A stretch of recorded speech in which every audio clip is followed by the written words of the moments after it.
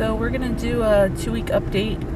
Thanks to subscriber Joyce for making the suggestion of doing kind of an update to see exactly where the cleanup stages are here on Orchard Island, and I am going to go in as far as I can to Lakeview. I'm not sure if they have any roads open back there yet, but we will try to get back there. The damage is pretty bad over there in the city of Lakeview. Not that it wasn't bad here on the island, because it was. It's just much more widespread in Lakeview, unfortunately. You can also try not Orchard Island. We're on Orchard Island, Waterbury, because they had some damage back by Dunn's Pond also. So, of course, mad props to all the first responders and the electric, gas, and internet companies, because we had electricity back within 3 days, internet back within 5 days, and the gas was turned back on a couple of days ago. So they did an amazing job of getting things back up and running. Up here towards the front of the island, as you can see, this is where a lot of the damage was. They've cleaned up so much stuff. There used to be houses all through here, and as you can see, they are now all gone. Wow. Every trailer has gone down through here. Turn down the street.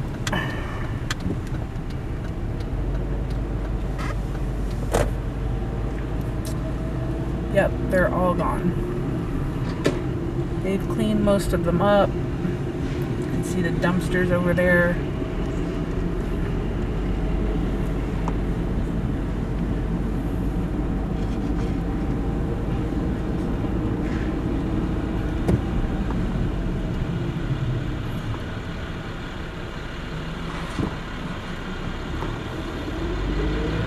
Spendy Day is still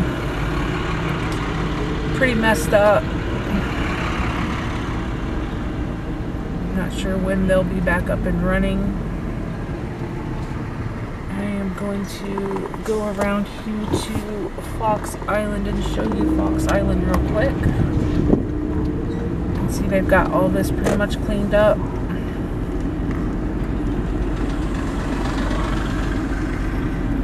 All the new electrical poles are up. Yeah, it's open.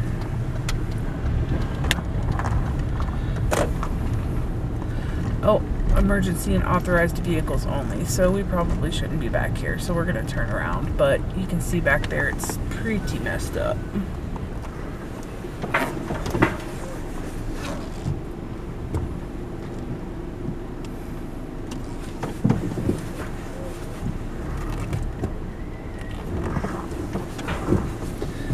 This fence is definitely gonna need replaced. There's still a branch up there on the roof.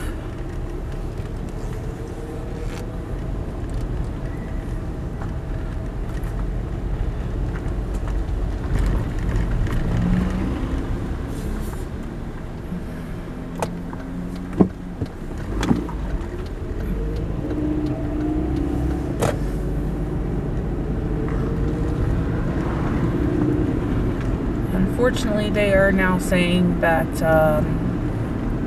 you're not going to be able to come here for the total 100% coverage solar eclipse, because the lake's going to be closed. There's a lot of debris that blew into the lake.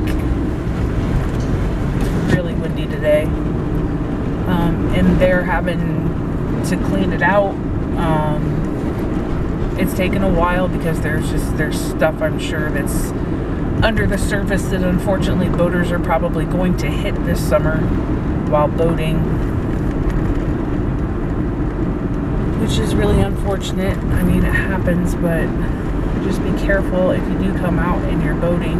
Know that there could be who knows what underneath the water, because this lake is not very deep, so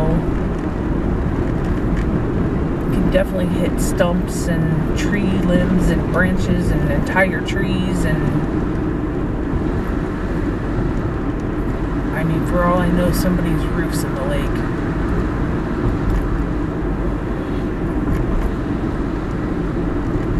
We're gonna come off the island here and try to go down by Lakeview. Like I said, I'm not sure we'll be able to get down there.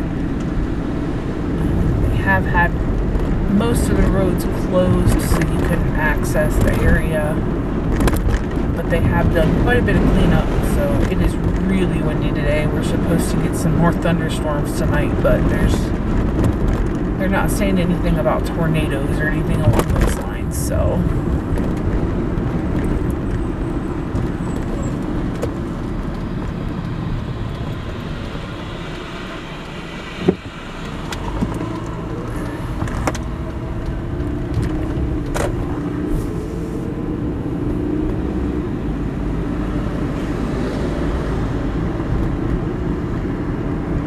they are using the county salt trucks, that's what's in front of me, to remove debris, because there is a lot of debris, a lot.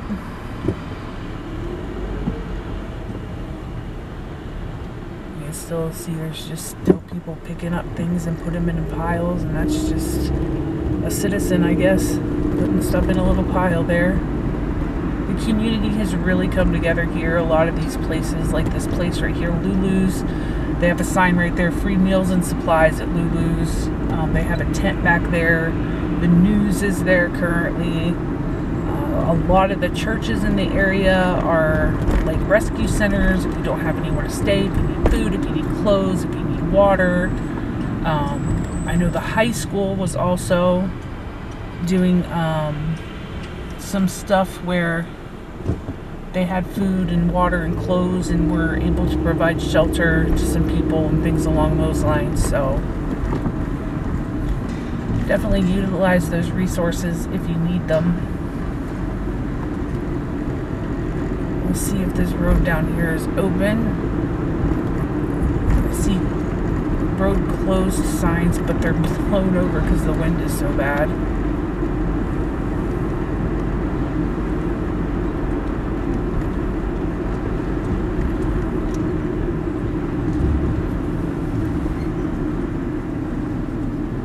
Telephone poles laying in pieces on the side of the road. And it's not like it even, I mean, it broke a lot of the telephone poles, but it's like it shattered them into like a million pieces.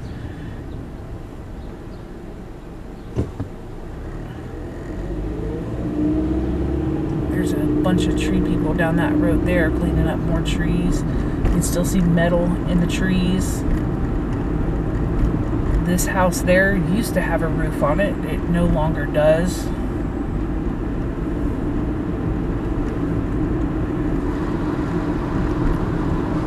There's so many people that come from the community. They're help cleaning up the debris out of the lake and help cleaning up debris in the neighborhoods, trying to help people find, you know, their belongings and stuff just from their houses that were completely destroyed.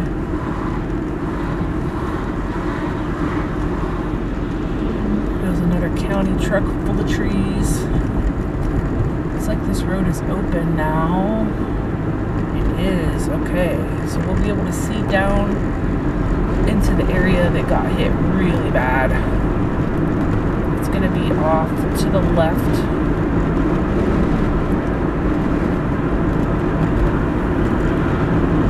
So down in that little valley there, where you see some trailers still standing, most of them are gone though. They got hit really hard down here in this little neighborhood. This is called like the Midway area of Indian Lake, Lakeview, Ohio. Wow, there are a lot of trailers gone. Wow.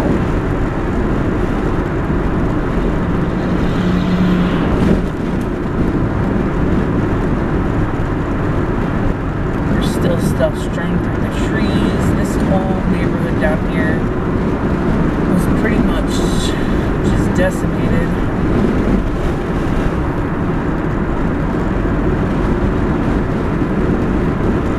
The only good thing about the time that this tornado hit, now Not that it's anything good about it at all. Wow, it's really bad right there. Holy crap. It hit when it's not summertime. Indian Lake in Lakeview, Ohio is a summertime community. The population is ridiculous in the summertime. There are not a ton of year-round residents that live in this area. The ones that do, I'm not going to spit out a number because I don't know exact numbers as to how many people live in this area, but most of the homes in areas that were hit were summertime like areas. You'll see Lakeview here is completely destroyed. You can see across the street over there, it's just a pile of rubble where that building used to be. I absolutely despise this intersection. Go up and around and back down 33. This whole little neighborhood right here is just, wow. A lot of houses gone. A lot of stuff still in the trees. But they have cleaned up a lot, but there's still a lot to be done.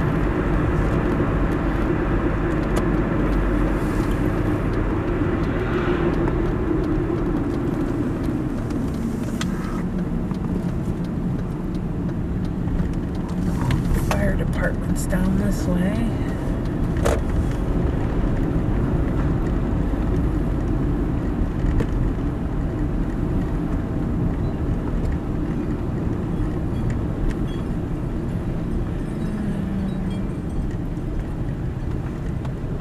You can squeeze through there.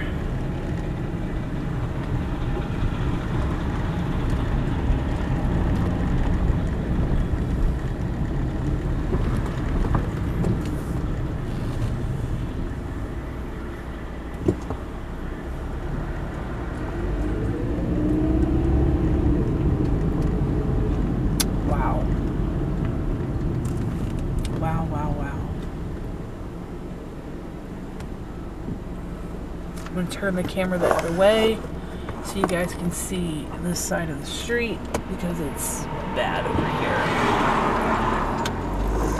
Oh, I turned it too far.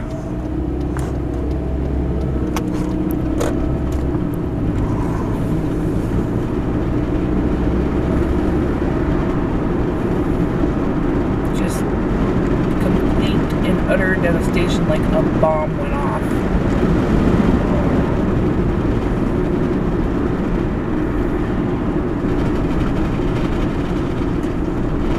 See the Red Cross buses down there.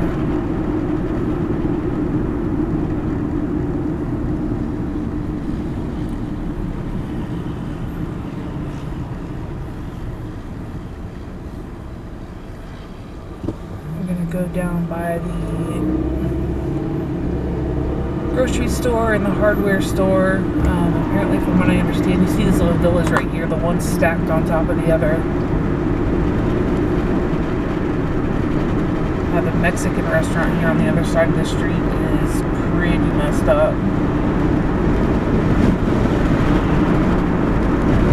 There used to be houses and trailers all through right there.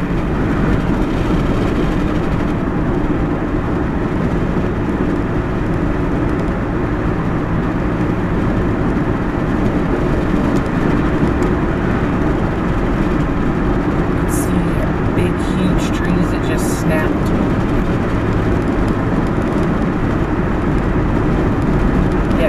If it would have been summertime, there would have been a very high casualty count if it would have been summertime. Because all these campers and all this stuff would have been full of families and people, you know, come here in the summertime and sit at their summer homes and sit at their summer campers. And holy moly, a whole building is gone right here on the corner. And this is the grocery and the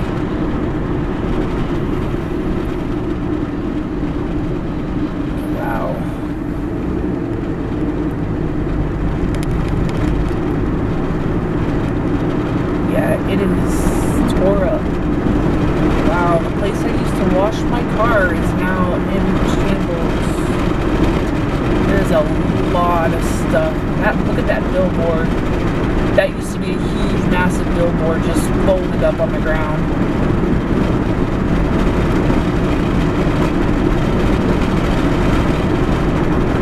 When I get down here, I'm going to flip around and come back the other direction so we can get a ground view of this side of the other side of the street, because there's significant damage done to the other side of the street as well.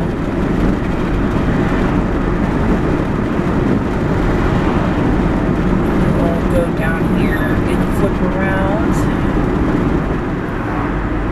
Check the other side of the street here and maybe turn down into Lakeview itself, the inner little heart of the city down there, because they suffered quite a bit of damage too.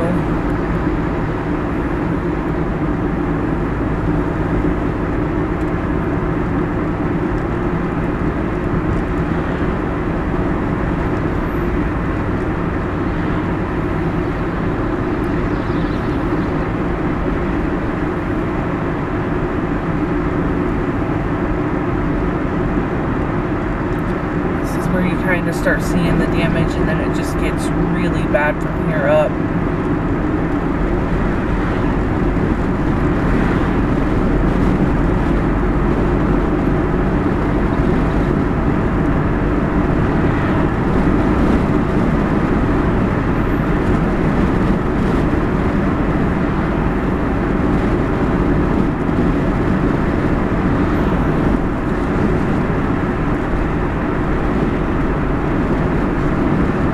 The trailer park that is pretty much gone for the most part. I mean, it's gone. That there was at least, I'd say, I don't know, 100, 150 trailers in that park, and there are just maybe, what, 20 left of that. This whole little neighborhood over here is just completely destroyed. You can still see people outside trying to, you know, gather their stuff. See the trees, they're just snapped.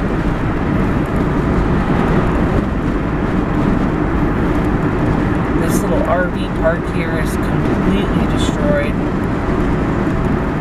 Really bad. There's another billboard just folded up, laying on the ground right there.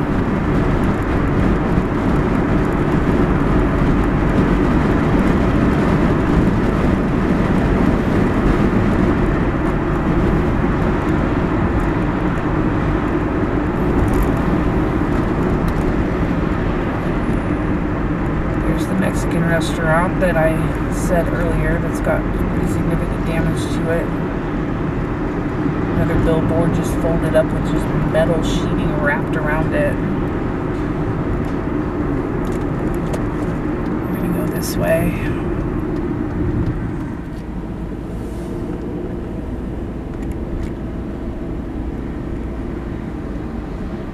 A lot of the brick houses are still standing. There's a lot of damage to that roof, and you can see right over here, drive up this way, this house is basically, the roof is just on the ground for the most part. I don't know if that was a house or it looks like it was a garage of some sort. There's a car in there smashed. Giant tree there uprooted.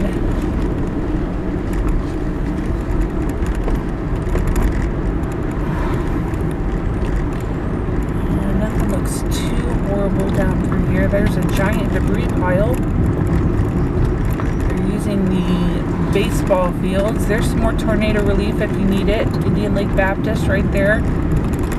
It's right in Lakeview. Houses are pretty much untouched, and like I said, it's just crazy that just a few feet, a matter of a few feet, can make a difference as to whether or not you completely lost your house or if you were fine.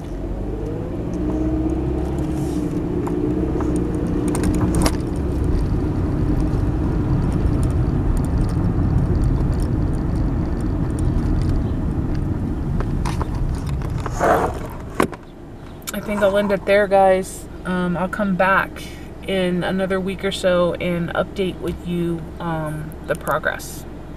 Thanks for watching, guys, and please support Indian Lake.